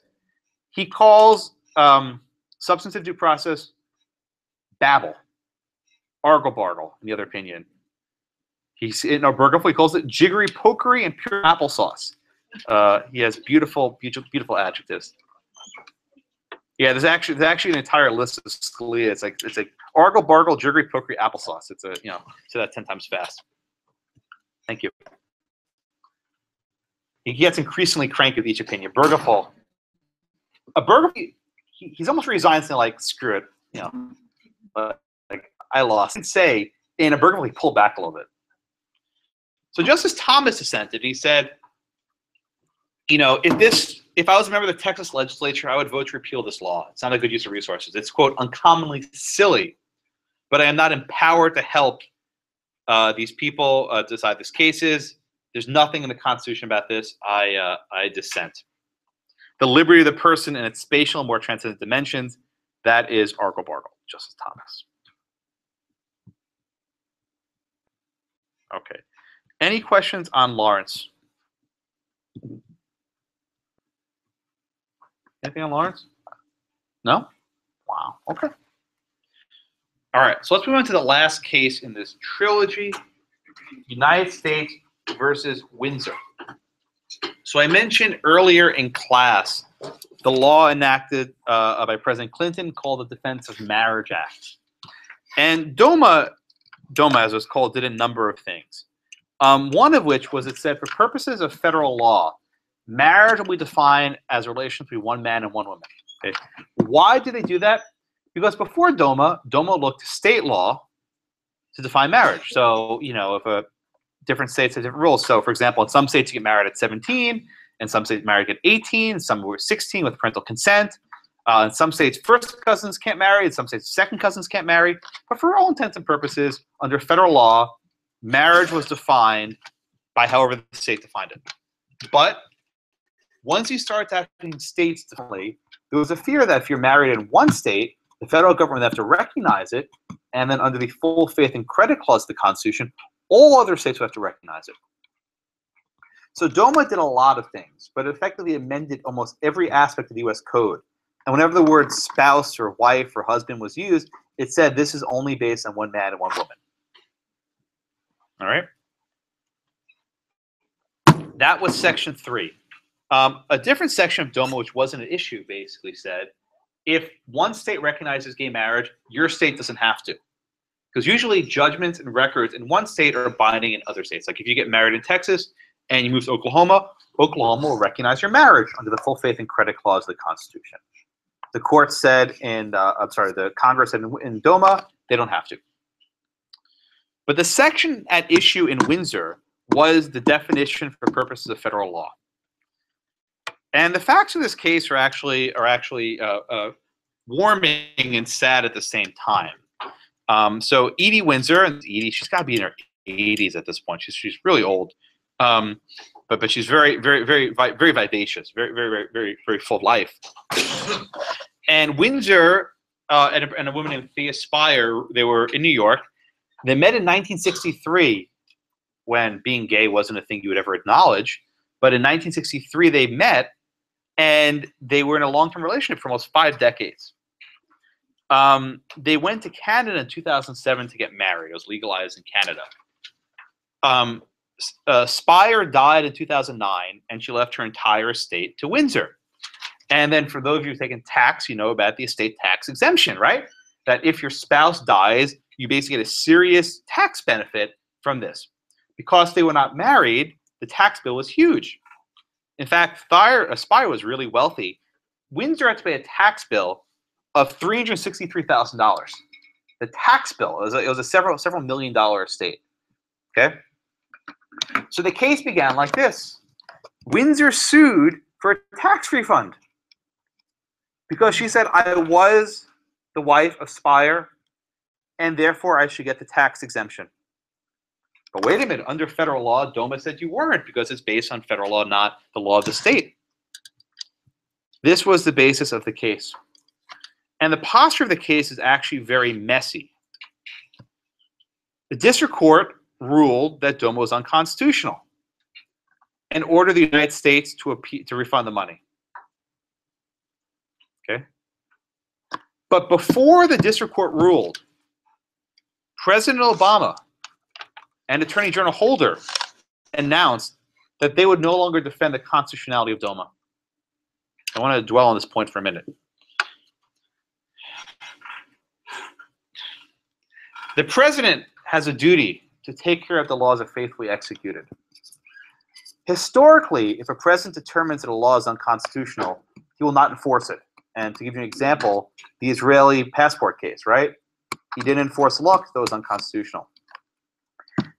After Windsor's case was filed, the president decided, I don't think that Windsor is constitutional. I think it violates equal protection. So if the president thought that DOMA was unconstitutional, what should he have done to Mrs. Windsor? Anyone guess? If the president thought DOMA was unconstitutional, what should he have done to Windsor and other similarly situated people? Come on. No. What did Windsor want out of this case? Refund. Refund.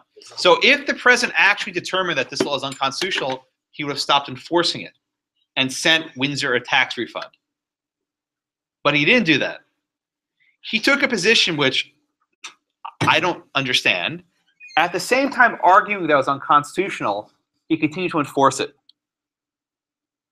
At the same time that he argued that the statute was unconstitutional, he refused to give Windsor her refund. Now, this is the inside baseball. Why did he not give Windsor the refund? It would moot the case. The second she gets a refund, she has no claim. Like Abigail Fisher, she got her tuition deposit, right? Her application for refund, the case is done. This is where law and politics go real close. Ansel, I'll get you in a second. The president did not want to refund the money because that gets rid of the case. He wanted the Supreme Court to invalidate DOMA. Rather than working for legislative repeal, recall Don't Ask, Don't Tell was repealed. Rather than working for legislative repeal, the president wanted this case to go to the Supreme Court. So then something funky happens, right? What happens when the government is not defending a law? Who goes to court to defend it? That was my question. Oh, Ansel, ask your question. I mean, doesn't that by definition then make it not Ah, yes. constitutional? So there's no, again, so I'll give my opinion, I'll give the facts, I'll give my opinion in a second. So what happened was under the congressional law, if the president refuses to defend a statute, right? And actually, if you recall, in INS v. Chadha, the president refused to defend the one-house veto. The President Reagan thought that was unconstitutional. There's something called the BLAG. BLAG, B-L-A-G, the House Bipartisan Legal Advisory Group, which is usually a member of 3 members of the majority party and 2 members of the minority party. And they can actually vote to hire a lawyer to defend a statute enacted by Congress. Now, in my opinion, this is unconstitutional. There's no standing. Congress has no standing to defend statutes. They don't. They don't. And in fact, in Justice Scalia's dissent, he says, there's no standing here. There's no actual case or controversy. To make this even, I'll get to Mark in a second, to make this even more messed up, even though the president wasn't defending the statute, he still appealed it to the Supreme Court. Even though President Obama wasn't defending DOMA, he still filed a petition for certiorari, so it would be before the Supreme Court, and he argued to the Supreme Court that the law is unconstitutional. He was the party that his interest won, yet he appealed anyway. The court ruled that the lower court ruled that DOMA was unconstitutional, yet he appealed it anyway. You know, that's what he wanted to get the case to the Supreme Court. This case is all sorts of effed up. And I don't say about this about the merits, but procedurally, this case was a train wreck. A train wreck. This should have never gone to Supreme Court. There was no standing. There was no injury. Right? Again, law and politics in this case. And by the way, the president's decision to come out against DOMA was around the same time when the president was evolving on the issue of gay marriage. We forget that not even 3 years ago, our president opposed gay marriage, but then we don't talk about those dark times. Everything's hunky-dory now. So procedurally, the case was a mess. And in fact, the other case, Hollingsworth versus Perry, which is not assigned, that was a challenge op 8. You may recall that in 2008, the voters of California voted to eliminate gay marriage. It was created by a judicial decision, and the voters of California said no. Ultimately, that decision was set aside by the lower court, but the problem there was much the same. Governor Schwarzenegger, the governor, right? He didn't want to defend the judgment. So who appealed? Various county clerks and various state officials appealed to the Supreme Court. The Supreme Court said that they had no standing to defend the law of the state. So there's a serious problem, which you're going to see a lot more in your life, where executives are going to stop defending laws. Executives will stop enforcing laws they dislike. This is illegal, and I think it's unconstitutional. But you're going to see this non-enforcement become a much bigger deal as gridlock continues to metastasize. Yeah. Isn't that almost similar to what's happening just recently here in Texas between the governor and the sheriff or someone in Texas because of the immigration law and wanting to withhold people? She said she wasn't going. It's one of the sanctuary cities? Yeah, the sanctuary cities.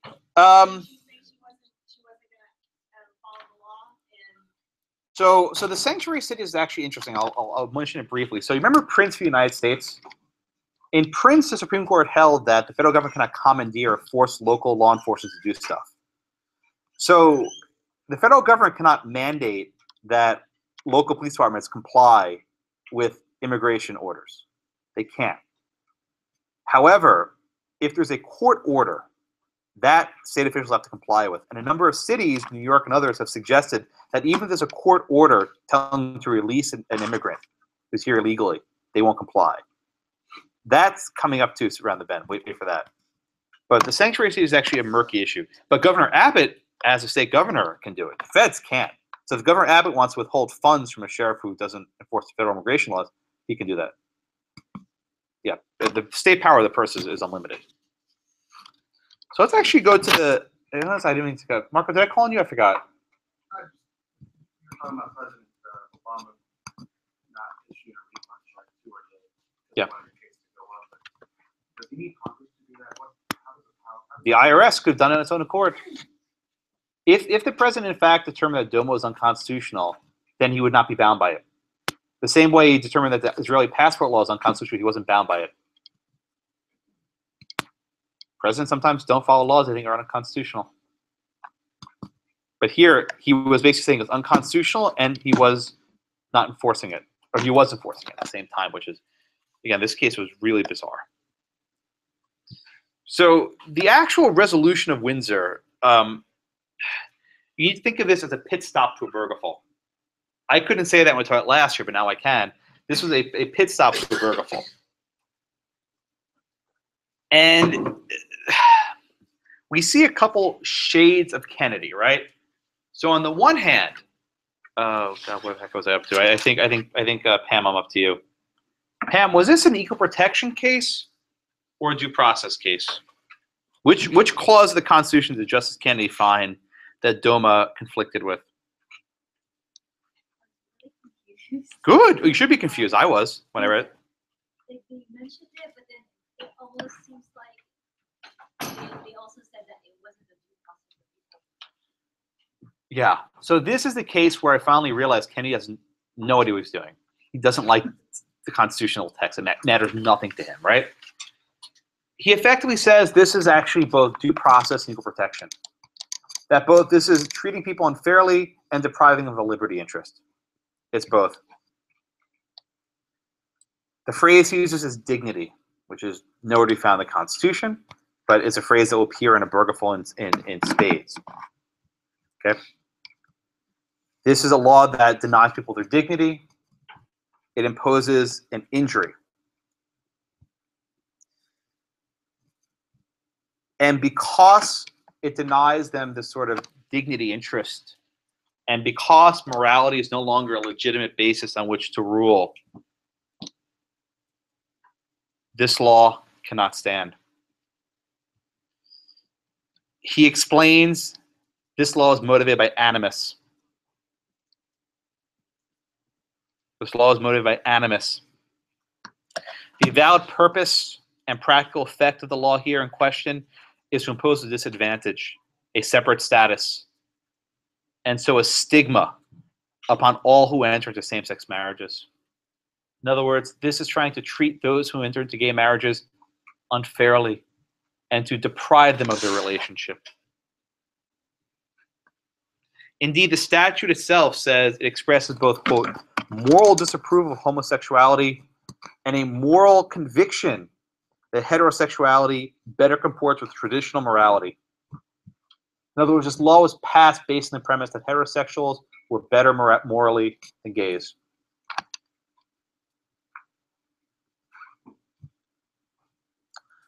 As a result, Kennedy writes, this treats gays and lesbians as a second-class status. It writes inequality into the U.S. tax code. It makes them unequal. It makes them unworthy of federal regulation. It humiliates their children, and their lives are burdened in a visible and public way.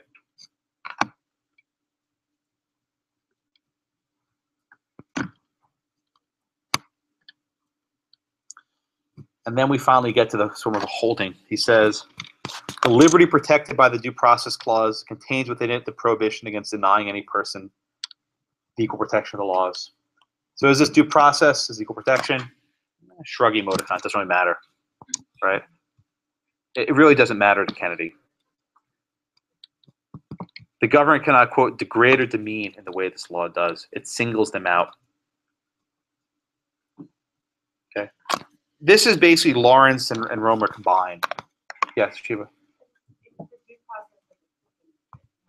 Was the Fifth Amendment. Exactly. And remember we discussed in Bowling v. Sharp how the equal protection element of the Fifth Amendment is reverse incorporated. Yeah. So, Lee, what's the last sentence of Windsor? Very last sentence. Yeah, the majority opinion. Very last sentence. Right before the Chief's dissent starts.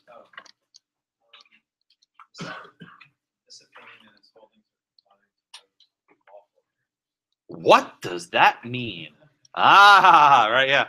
What in the last sentence, very Brennan of him, what does that mean? Well, possibly that since New York recognized that merit, that in this case involving a lawful marriage in the New York law, that this opinion is going to this. Yeah, what about Texas? No, it doesn't say that. Yeah, this is basically his last hope, saying, we're only talking about states that have legalized marriage. In fact, there was a big discussion of federalism throughout that, this is all about respect for states' rights. There's all about respect for states who want to confer this dignity on people. Pardon the sarcasm, but give me a break, because Obergefell came 2 years later. and the states had absolutely no authority there. But does anyone believe this? Actually, I wrote in my notes in 2013. Does anybody believe this charade? And I wrote in my notes to the 15. Don't believe it. So this was obvious at the time. They was trying to say we're not talking about gay marriage. No one believed it. This was a pit stop to a Bergefell. Yeah. I'm gonna say it. He does a really good job of skirting the fact that this is a New York law that was passed by the legislative branch of New York. Mhm. So in other cases, he's kind of said, well, for the Romer case, he was saying, hey, this is maybe a majority view, but the state was wrong in enacting that legislation. And he doesn't want to mention, it seems, that the state passed this law. He only likes democracy when it serves his purposes. Yeah, exactly. This is what Sophia alluded to before, right? He only likes democracy when it serves his purposes. I mean, even the Schuette decision, right, the affirmative action case, he doesn't like affirmative action, so he's fine if they want to repeal affirmative action. But if you have a Democratic vote, which is why I personally predicting, if Hero ever goes for Justice Kennedy will find that this is animus. Imagine Justice Kennedy in chambers watching the Prop 1 videos with the bathroom. Can you imagine him watching? He's like, whoa, we can't have this animus against transgender people.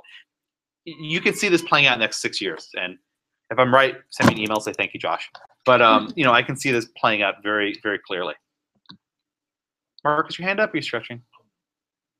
So the chief, let's go through the dissents in our remaining time. And I may go a little bit over today because there's a packed class. We need to go. You're welcome to leave at 7:30. But I'm probably going to go a couple minutes over, which I don't like doing, but today it's fitting. I'm sorry? So I have a thought on the dissent. Go for it. I don't want to sound like the same record I was sounding, class before. Yeah, go for it, Ansel. Tyranny. But when one of the dissent says that this case is about power in several respects. It's about the power of our people to govern themselves and the power of this court to pronounce the law. That's back to the same concept. It's who decides, right, what is marriage, what is a spouse, what is whatever. Does the court do it? What do the people, do the duly elected representatives decide? I agree, it's about power. Yeah, so last night Mayor Parker made a couple comments. And she said something that's been often repeated, but saying that something like votes should not be subject, rights should not be subject to a vote. I think that was her quote. Rights should not be subject to a vote. And, to your point, who gets to decide what rights are? So with respect to the 14th Amendment, if it applies to race, then yes, people can't vote on racial rights. But if the 14th Amendment doesn't protect sexual orientation, which the court didn't actually say, well, then Hero repeal does nothing because there's no underlying right to it in the first place. So the Chief Justice's dissent says, first of all, the court lacks jurisdiction, and he's exactly right. There's no reason why this case comes up. This law was passed by 340 members of Congress, 85 senators, and President Clinton. Everyone supported this law. To say that this codifies malice and furthers no legitimate interests tars hundreds of millions of Americans with a brush of bigotry. This is a point we alluded to earlier. That to simply say that anyone who opposes Hero is transphobic, or anyone who opposes DOMA is homophobic, the chief says, is a bridge too far and unlikely to actually make people get together. Robert says the court goes out of its way to make sure there's nothing to do with marriage, but don't believe it.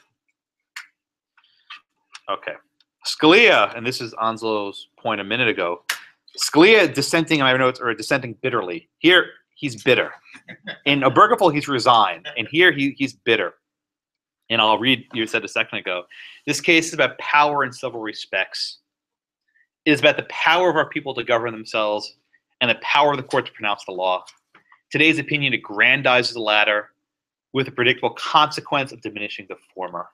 We have no power to decide this case, and even if we did, we have no power under the Constitution to invalidate this adopted legislation. The court's errors on both points spring from the same diseased root. Oh, he can write. An exalted conception of the role of this institution in America, that of the courts. On substance, though, Scalia makes a number of points that are exactly right. Is this equal protection? Is this due process? Is it both? We don't know. But again, if it was equal protection, that means that there's no rational basis to exclude gays from marriage. And the court skirts that issue, I forgot who said that, the court skirts that issue quite well.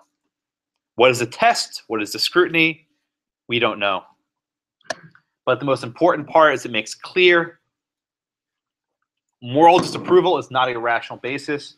So any law based on morality cannot stand. Scalia also makes a point that's actually fairly good.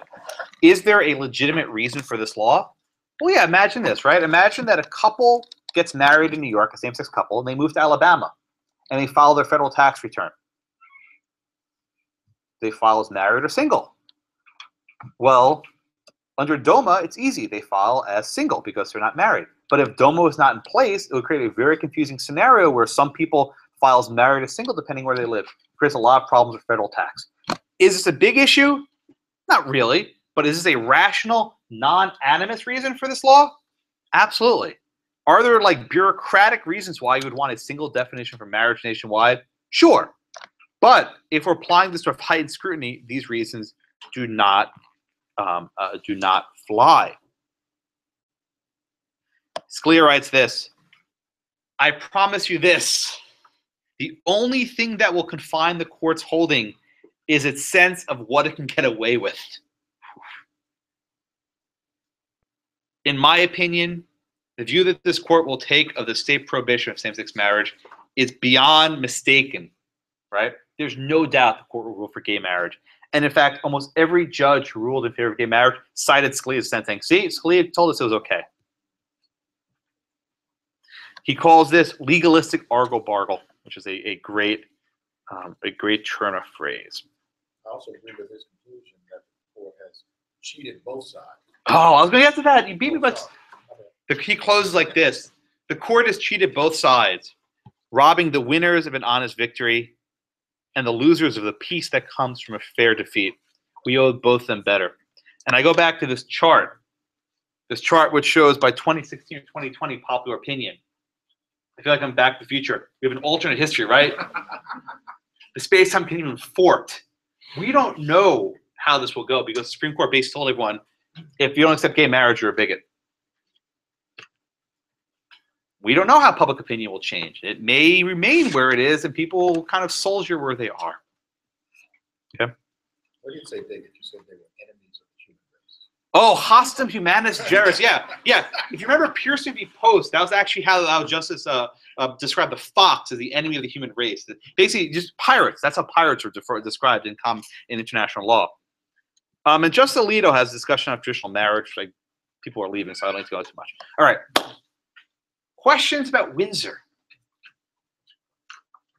1 minute left.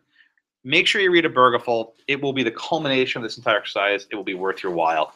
Thank you all so much. Have a great weekend, and I will see you soon. Thank you.